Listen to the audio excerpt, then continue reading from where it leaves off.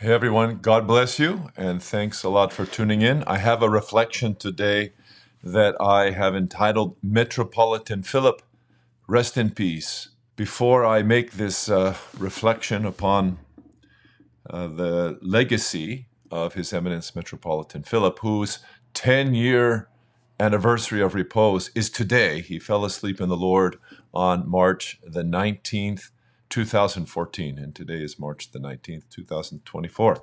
It's a wonderful time to offer thanks for his life and to introduce him to you if you don't really know him, because he is a very significant archbishop that God gave to us here in America, and his legacy is profound and ought not be forgotten, but built upon. But before I say a few words about Metropolitan Philip, allow me to encourage you, since the fast has begun. I have my wonderful little coffee mug, but poop, there's nothing in it because this is Pure Tuesday. And we aren't eating and drinking yet, those of us who are capable and are strong enough to do so. I wish you a very fruitful Lent, and I would like to encourage you to use your Lent wisely.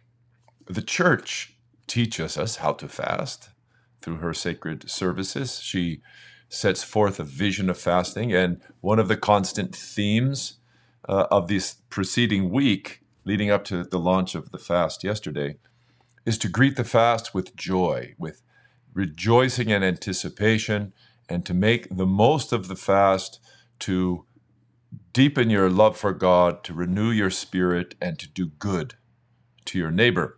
So I'm suggesting some ideas to make the fast substantial. Not eating without praying and doing good deeds, works of mercy, is no fast at all. So infuse your time, focus your efforts on doing good. And you may be thinking, well, what good should I be doing? I'd like to encourage you to attend the services, the Lenten services, faithfully at your church, to see if there's anyone that you could bring to church. Maybe shut-ins need a ride. Maybe young people need encouragement, and you can take them. How about visiting a prisoner or writing to one? And if you don't have any friends or family or acquaintances who are in prison that you could visit or write to, why not contact the Orthodox Prison Ministry, OPM, and see if you can participate in their national ministry to prisoners. Decide now who would benefit from the money that you're going to save by your fasting. It's quite easy to eat simple in Lent and to save half of your food budget. So no matter you're poor or rich, you're able to give substantial contributions to those who have nothing. Who are you going to serve? Decide now, because it will greatly help you keep the fast. What about opening your home to strangers and bringing them in? Show hospitality and let people that have never been in your home come into your home and taste a little bit of the love that you have to offer. What about visiting cemeteries and praying for the departed? What about sending charity to one of our missionaries? What about definitively ending a riff, smoothing over something with anyone that you've had problems with in the past before the riff ends you? Just end the riff. What about visiting your grandparents if you're blessed enough to have them?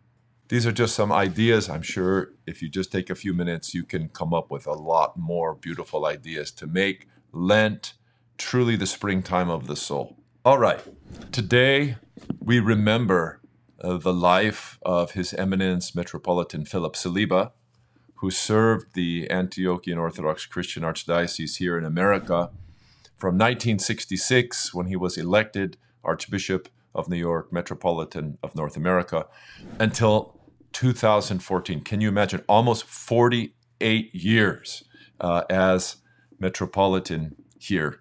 He fell asleep in the Lord today, 10 years ago, and he is quite missed. He is quite missed. I'd like to share a little bit of his biography with you, and then a few personal reflections, and mostly focus on how I perceive the significance of his legacy. He was born on June the 10th, 1931 in Abu Mizan in Lebanon, a small village in Lebanon, in a beautiful family of a loving father and mother. He was one of 4 brothers, and he had a sister. I think there were 5 kids total. He entered the Balaman Seminary in the first post-war class in 1945. It had been shut down during World War II. He also studied in Homs, Syria. He was ordained deacon on the Feast of Transfiguration, August the 6th in 1949, at the age of 19. The next month, he became the secretary to Patriarch Alexander III in Damascus. In September of 1952, he became the dean of students at the Balaman, and he went to study abroad in England in 1953. In 1956, he came to America to study at Holy Cross Greek Orthodox Theological Seminary just outside of Boston in Brookline. He was not happy there because it was in Greek, and he didn't come to America to study theology in Greek. He said he could have done that. Actually, he was offered to study in Athens and Thessalonica, and he wanted to come to the West. He wanted to come to America and study in English. So he moved to Detroit, and he entered Wayne State University there, doing a degree in history. He was attached to St. George Church there in Detroit as the deacon, and he became involved at this period, the late 50s, in the local Orthodox Christians or Orthodox Christian Fellowship, the University Orthodox Christian Fellowship at Wayne State, which had, get this, about 200 active participants. I know that that could shock many Orthodox young people today who are in college, who are involved in OCFs across the country in smaller numbers. But just in Wayne State, 200 students. And what do you know?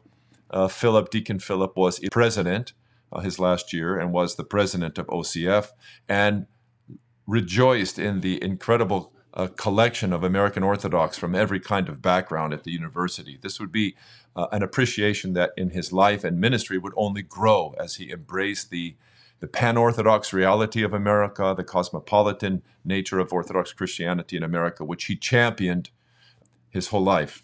On March the 1st, 1959, he was ordained priest by Metropolitan Anthony Bashir, the Metropolitan of the Antiochian Archdiocese at that time, and was assigned to pastor St. George Church in Cleveland. Go St. George. In June of 1965, he completed an MDiv at St. Vladimir's Theological Seminary, where he studied under the late and great Father John Meyendorff and Father Alexander Schmemann. As a matter of fact, he delivered the sermon at Father Alexander Schmemann's funeral some years later, about 18 years later. On the 16th of March, 1966, he was nominated by the Archdiocese here to succeed the late Metropolitan Anthony Bashir, who had fallen asleep in the Lord. On the 5th of August, 1966, some 5 months later, he was finally elected by the Holy Synod of Antioch to be our Archbishop. There was quite a delay and dragging of the feet by the Holy Synod. That wasn't quite certain yet that this young 35-year-old in America should be the Archbishop. But after we sent a massive delegation there, finally he was elected by the Holy Synod in August and consecrated at St. Elias Monastery in Lebanon, which is a monastery that he was very familiar with since it was very near his home village, and he used to spend all the feasts there. He was consecrated on the 14th of August, 1966, as Archbishop of New York, Metropolitan of North America for the Antiochian Archdiocese. He was enthroned at our cathedral, St. Nicholas Cathedral in Brooklyn, on the 13th of October, and he began an almost 48-year ministry tenure, full of vision and full of accomplishment for the glory of God. Let me list some of his major accomplishments. In 1968, he established Teen Soyo. This is our Society of Orthodox Youth Organizations, teen groups in parishes across the country, calling them to study the Holy Scriptures and the writings of the Holy Fathers, and encouraging them in their local conferences. These local Soyo conferences ended up becoming what we call today parish life conferences, local diocesan conferences that unite the Orthodox in each particular region of the country. In December of 1971, he moved our archdiocesan headquarters from an insufficient home in Brooklyn to a very majestic estate in Englewood, New Jersey, where it continues to be our headquarters to this day. In July of 1973, he established the Antiochian Women, an archdiocesan-wide fellowship and philanthropic organization involving all the women of the churches, which have been, a major powerhouse for philanthropy and for fellowship all of these years since their founding in 1973. In June of 1975, he ended the division between the two Antiochian jurisdictions in this country that had been going on since the 1930s. And through an agreement with the late Archbishop Michael Shaheen, these groups were brought together. Metropolitan Philip became the metropolitan of both groups, establishing one united Antiochian Orthodox Archdiocese of North America, and Archbishop Michael Shaheen became his second. In July of 1975, just a month after ending this division, he established the Orthodox, or the Order of St. Ignatius of Antioch. The Order of St. Ignatius of Antioch is a philanthropical organization of donors from all over the country that make a regular contribution to the church for major projects, educational projects, supporting the youth, camp building projects, all sorts of things. As a little side note, the Order of St. Ignatius supports our own Orthodox school here at our parish, just as an example of one of their many good deeds. In March of 1978, March 31st, 1978, he created the Antiochian Village Retreat Center. It would become the Antiochian Retreat Center, Conference Center as well, and camp in Ligonier, Pennsylvania. It's a massive multi-hundred-acre camp that had been a Presbyterian camp that was purchased at this time, made into the Antiochian Village, and it has become a great center for service to the youth, gatherings of the clergy and lay people from all jurisdictions who utilize the Antiochian Village in Ligonier, Pennsylvania, a wonderful place. He was awarded honorary doctorates from his alma maters, first from Wayne State University in 1980, and then from St. Vladimir Seminary in 1981. He coadulated the Orthodox bishops in America together to the glory of God at Ligonier in 1994 and issued the incredible Ligonier statements 30 years ago. God being my helper, I'll share more later this year with you about that. It was a historic moment in the church. He built up the local diocese within the archdiocese, first with Bishop Antoon becoming a bishop, and then with Bishop Basil becoming a bishop. Eventually, there was a diocesan-wide. He created a diocesan-wide structure with numerous diocesan bishops on his metropolitanate, blessed by the Holy Synod of Antioch under the leadership of Patriarch Ignatius IV, such that he secured self-rule for the Antiochian Archdiocese here in America. He grew the number of our churches from 60 churches with about 86 clergy when he became metropolitan in 1966 to something like 300 churches with around 450 clergy by the time of his repose. He declared 1978 to be the year of mission, starting with, he said, a mission to our hearts. We have to be converted ourselves every day if we're going to convert the United States, which was his great ambition. And I'll say more about that in a second. These are some of his major accomplishments. And did I fail to mention that he suffered numerous heart attacks as early as when he was in his 30s and recovered and pushed through them with God's help? Yes. An amazing life, an amazing life. Please allow me to say a few personal words. This is something, a meal type reflection that I'm making, and usually the Mercy Meals are where people can share personal reminiscences. I'd just like to share a few. I was taught to love Metropolitan Philip by my own spiritual father, His Grace Bishop Basil, who worked closely with Metropolitan Philip for most of Metropolitan Philip's life, beginning in the early 1970s, just when Bishop Basil got out of seminary at St. Vlad's. My first but lasting impressions of Metropolitan Philip happened just after I went to my first clergy gathering, clergy symposium. I was ordained in 1993, and in 1994 I went to the first of the clergy symposia and have been going ever since, every 2 years. He had an incredible presence. You knew when he walked into the room. It was as though all of the air was sucked out of the room. He hadn't even spoken yet the first time I saw him. Just walking into the room made me stop. He was extremely charismatic. He valued words extremely highly. He was a poet and loved poetry, and he crafted his speeches to the clergy and to the faithful with great care. They were weighty. They dripped with substance. I owe him a a great debt. He accepted me and my family into Holy Orthodoxy in 1993. He oversaw our catechism and appointed our catechist, the late Father Michael Trigg, God rest his soul. He accepted me for an ordination and accepted my mission church into the church. He sent His Grace Bishop Basil to receive my family and my people into Holy Orthodoxy and then to ordain us.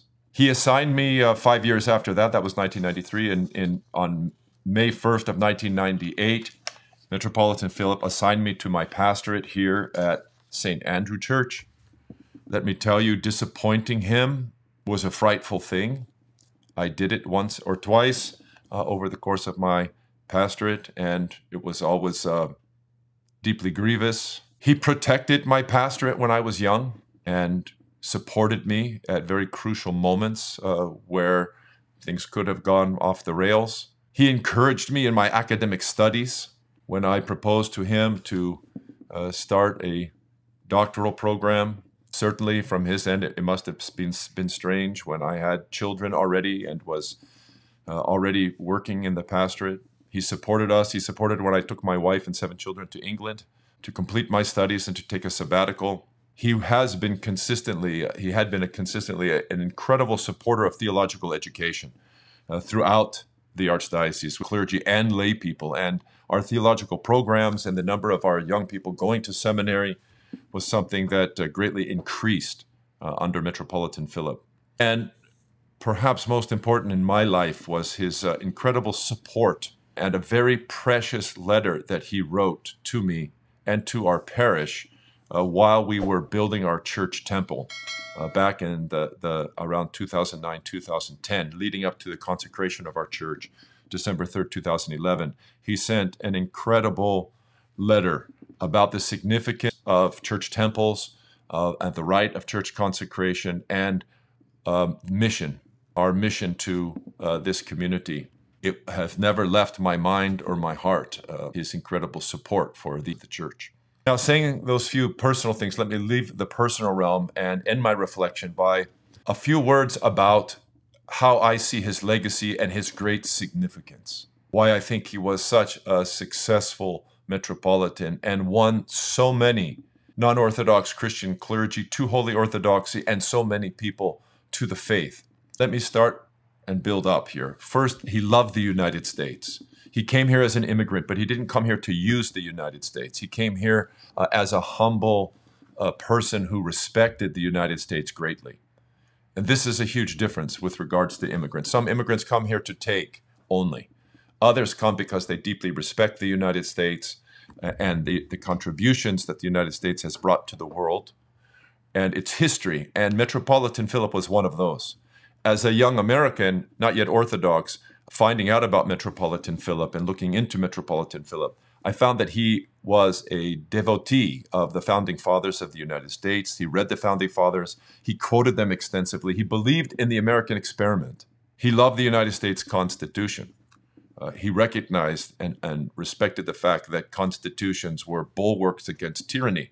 And he believed that even in the ecclesial realm, our monasteries and patriarchates and dioceses, they all have constitutions. This is not some American thing. Constitutions are very ancient with regards to the practice of the church. And he championed parish constitutions. He helped establish proper canonical order in the churches, both empowering priests to function as pastors and encouraging the lay people in their participation. He despised clericalism and wanted all the Orthodox people to follow the Ignatian model. Bishop, priests, deacons, and people constitute the church, working together. That's a quote from Metropolitan Philip. He used to love to emphasize St. Ignatius of Antioch's guidance, especially the words to collaborate together, working together for the glory of God and the advancement of the church. He was a person, though, of Arab background. He didn't just love Arabs. He was a champion for the Middle East, absolutely, and he championed the cause of the Middle East in America constantly at the highest levels of the State Department and in the White House. But he loved the United States and he loved Americans. He loved what we were. He loved our cosmopolitan nature. And you cannot save what you do not love. Many people wonder why it is that Metropolitan Philip was able to save so many Americans and bring so many people into the church. Well, one of the most obvious reasons is that he loved Americans. He didn't just plug his nose here and not celebrate America's history because of this or that current problem with America. No nation is without its foibles. He certainly celebrated our 4th of Julys and celebrated the national glories of America. He also despised nationalism and Philotism and spoke against it as a heresy. He thought the ethnic jurisdictions in America were a complete betrayal of Holy Orthodoxy. And this, as he championed a single American United Orthodox Church, was a great, of course, vision that was given to Americans. Americans aren't in becoming some other nationality. And that's the message, of course, that he said so many Orthodox churches promoted by emphasizing their language over English and by always putting their ethnic titles in their ethnic descriptions in their titles on their signs, which is just a message to America saying, hey, if you're not that, we don't want you. This is not for you. Philip recognized that and opposed it. And the result was an explosion of Orthodox converts. So he loved the USA. He also despised what he called an upstairs, downstairs Orthodox spirituality, a spirituality that was content to be in the walls of the church and to have magnificent prayer services, but wasn't engaged in society, in charity and witness, and cultural leaders constantly. He would even bring them to our conventions. He met with numerous presidents of the United States over a very multi-decade period of time. He met with presidents, vice presidents. He met with presidents of the United Nations. He was constantly bringing the witness of the Orthodox faith to the country and to its leadership. He was zealously anti-communist and spoke about the evils of atheism and communism constantly leading up to the fall of communism in 1991. He was also a great lover of all Orthodox, zealously pan-Orthodox. He made pilgrimage during his metropolitanate to Russia, a grand pilgrimage, and upon his return, hymned the glories of the Russian church, hymned the magnificence of their services and of their hymnody, especially of Slavic hymnody. To love both Byzantine music and Slavic music is a unique tradition of the Antiochian Orthodox Archdiocese here in America. May it always remain. He was a leader in the Pan-Orthodox movement under Scoba. He was the vice chairman under Scoba under Archbishop Iakovos, who was the leading bishop in America, the Archbishop of the Greek Orthodox Archdiocese of America. They, Archbishop Iakovos and Metropolitan Philip, worked hand in hand for decades together, drawing Orthodox churches together here in America. He was faithful in our Orthodox ecclesiology during a period of the rise of the heresy of ecumenism. He walked a very straight line. He was in no way a ecumenist. He was very much an anti-ecumenist. He believed in the Orthodox teaching of the church, that the church, Orthodox Church, is the one holy Catholic and Apostolic Church. At the same time, he loved non-Orthodox Christians of all sorts and collaborated as much as he could with non-Orthodox while being very faithful, very much in the tradition of St. Raphael of Brooklyn, who had many, many contacts in the non-Orthodox Christian world, laboring as he could there, but was also very faithful in Orthodox ecclesiology. He was dedicated to evangelism. He wanted all of North America come home to the faith of Saints Peter and Paul. That's a famous quote from Metropolitan Philip that he made on numerous occasions, speaking to the press, speaking on television, speaking to groups that would come and see him, calling all Americans to the faith of Saints Peter and Paul, to the faith once delivered to the saints. He received many, many converts into the church. Famously, he received the evangelicals in 1987, several thousand together with their clergy. He catechized them and received them at different places of geographic locations across the United States in a huge wave.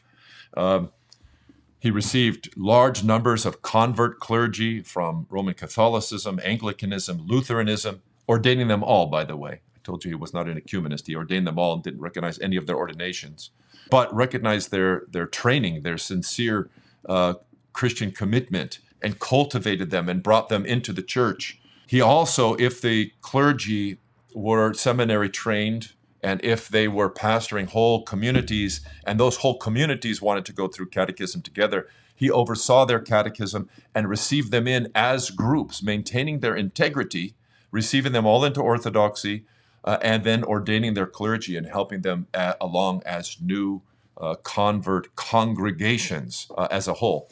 In fact, my parish, back in 1996, participated under Metropolitan Philip in doing just that for our daughter church, St. Peter, which is in Pomona. And we saw that through from beginning to end. And they have been now for many, many years, almost 30 years, a faithful Orthodox community. He took major heat. Metropolitan Philip took major heat from many bishops across the United States for being this condescending, this helpful to whole communities. He was viciously criticized for doing it, but I think his courage and his actions have proven authentic and true. He's been proven correct over time because the vast majority of these groups have proved to be faithful clergy and communities for all of these decades. There's certainly a distinction between apostolic succession and apostolic success. All of our bishops who are rightfully ordained, of course, have apostolic succession, but that doesn't mean that they're going to have apostolic success if they don't have a missionary spirit and aren't willing to take risk and be faithful and move into places of discomfort in order to help people become Orthodox. His evangelical mind, his heart of evangelism and for preaching the gospel and helping people be reconciled to the church showed itself here locally in Southern California by the fact that he started many churches here, and he insisted always that the names of the churches be fundamental Christian saints, not saints that would be unfamiliar or unrecognizable to Americans. So, for instance, I'm speaking to you from St. Andrew. Our mother church, which is in Garden Grove, is St. Luke. Another church that St. Luke started in Torrance, St. Matthew. Another church started in Irvine under Metropolitan Philip, St. Mark. You getting the picture? Luke, Matthew, Peter, Andrew, Mark. All apostles, all known to Americans to help bridge the gap between them and the Orthodox Church. He was also radically committed in his evangelism to the use of the English language. He published our prayer books in English. We have the fantastic Liturgicon that he blessed his Grace Bishop Basil to put together over the course of years, which is the premier English language prayer book in America. Philip supported and promoted the Kazan Music Project, which was an incredible English Byzantine music project, harmonizing Byzantine music beautifully with Western musical notation and helping people to sing Byzantine music together while supporting the traditional Slavic music in English in our liturgical tradition here in America, which is Metropolitan Philip. He called the Slavic music incomparable, just incomparable. He loved it so much. He supported all sorts of print and digital outreach, supporting and starting Conciliar Press in the Archdiocese, what became Ancient Faith Radio and Ancient Faith Press. He supported missions by highlighting the work of evangelism every time the church got together in our biannual archdiocesan conventions, in our general assemblies. The heads of all of the ministry departments, of course, would report, but he would always leave a very special place and a very special amount of time to the work of the Department of Missions and Evangelism. And the late Father Peter Gilquist would get up at these conferences and on the big screen would put a map of the United States. And he would have different color coding and little circles where new missions were being considered, where missions were past the consideration point and had become mission stations, and then where those mission stations had enough converts to establish a full mission church that was even given a name and had clergy visiting it regularly, and then those mission churches that would become churches. And every 2 years, we would just be amazed, and our jaws would just be on the table as we saw more and more mission stations starting, more mission stations becoming mission churches, more mission churches becoming full-fledged churches as the faith was growing and prospering across the land. This is one of the greatest legacies of Metropolitan Philip, was his supreme concern with bringing the faith to the American land. Because he loved it, he wanted to save it and build bridges between Americans and Orthodox Americans. Lastly, I would say his legacy is also profound, though it has been trampled on in the dust. Trampled on in the dust. His legacy is also profound in his quest for the unity of the Orthodox Church in America. Metropolitan Philip is duly respected and famous for his zealous desire to put an end to the Philetistic existence of ethnic jurisdictions in America. The fact that when most Americans think of Orthodoxy, they think of foreigners is a terrible disgrace when Orthodoxy has been in this country active for more than 200 years. And to listen to the excuses made by our leadership over and over again to justify our sins is something that Metropolitan Philip could not stand. And he called it out and he opposed it constantly. He did this very effectively with the support of two patriarchs of Antioch who came here at Metropolitan Philip's invitation, with whom he was very close. The first was Patriarch Elias IV, someone deeply loved and respected throughout our patriarchate, who came here and with Metropolitan Philip traveled throughout the whole archdiocese, speaking everywhere and calling for the unity of the church, for the formation of one American Orthodox Church. Patriarch Elias was a zealot for this and called upon us to execute this and supported Metropolitan Philip to do it. Philip would eventually bring our Patriarch Ignatius IV also here to America. And Patriarch Ignatius IV was also, the great scholar that he was very articulate in arguing for one united American Orthodox Church here. In fact, he championed it at numerous venues and in many ways. I was able to hear this myself in a visit that I had with Patriarch Ignatius in 2010 at the patriarchal headquarters in Damascus, where he explained to me his vision for and his desire for three autocephalous churches in America: a Canadian Orthodox Church, an American Orthodox Church, and a Mexican Orthodox Church, or South American or Central American Church, not just Mexican. Anyway, he had an incredible vision, and Metropolitan Philip, of course, hosted these esteemed patriarchs and gave them venues for articulating this vision across the country from east to west. Metropolitan Philip himself gave a loud bullhorn to leaders to speak about this, and himself was the most articulate. He constantly promoted the English language as the universal language of the church, the necessary language for all Orthodox jurisdictions in the church. All other languages, he said, should be used only for pastoral needs where it was really necessary. They should not be sustained in America, since the normative language should be English if we hope to win the country. During his tenure, he led in the passage of numerous archdiocesan-wide resolutions at our conventions every other year. We called for the immediate formation of a united Orthodox Church. Now, of course, we hear of nothing, and since his repose, we've heard of nothing. He gave an incredible speech that launched an aggressive promotion of the unity of Orthodoxy in America that culminated in 1994. Under his leadership. He gave this speech at a Sunday of Orthodoxy gathering at the Greek Orthodox Cathedral of the Holy Trinity in New York City, 1977, in which he called on America to transform SCOBA, the Standing Conference of Orthodox Bishops in America. This was the predecessor to the Assembly of Orthodox Bishops in America.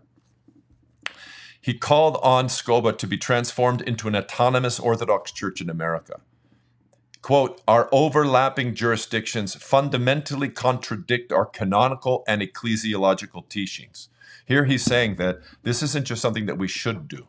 It's something that we must do, and because we are not doing it, we are violating the sacred canons of the church, we are disobedient to the Holy Fathers, and we are also violating our ecclesiological teachings. We're being, in fact, heretical. This was his point. He actually used that word. He said to maintain this tradition that we have here is heresy. This is to quote Metropolitan Philip. It's a key, of course, he said, to our witness.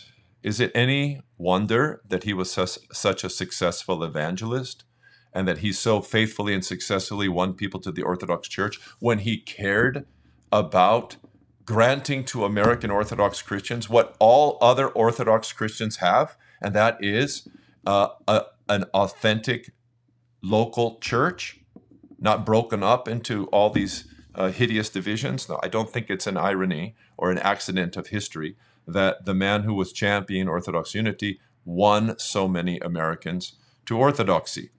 In his words, to settle for less is heresy, quote unquote. This effort to bring unity to the Orthodox Church in America culminated in the Ligonier meeting, which was a massive triumph of Metropolitan Philip's vision that he hosted himself at the Antiochian village in 1994. If you don't know about that, look it up, or perhaps I'll be able to speak about that at another time. Metropolitan Philip is very famous for a statement that he co-opted from President Ronald Reagan when he would be pushing for the accomplishment of good deeds amongst the people, and especially for Orthodox unity in America. He was quoted as saying this: "If not you, who? And if not now, when?" If it's not you who's going to bring this about in your part of the world, then who? And if it's not to be done now, even though we know it's God's will, when? When should it be done? I used to love to wait for that quote to come out because he used it in many venues. What a legacy. What a champion. It is the case that in Metropolitan Philip's last years, he made some mistakes which cost him and the Archdiocese dearly, no doubt about it. I have no interest in talking about those things. I'm remembering all of the incredible, beautiful things. Metropolitan Philip had spoke on many occasions that he wanted bishops to retire at the age of 75, and that he fully was resolved to doing that.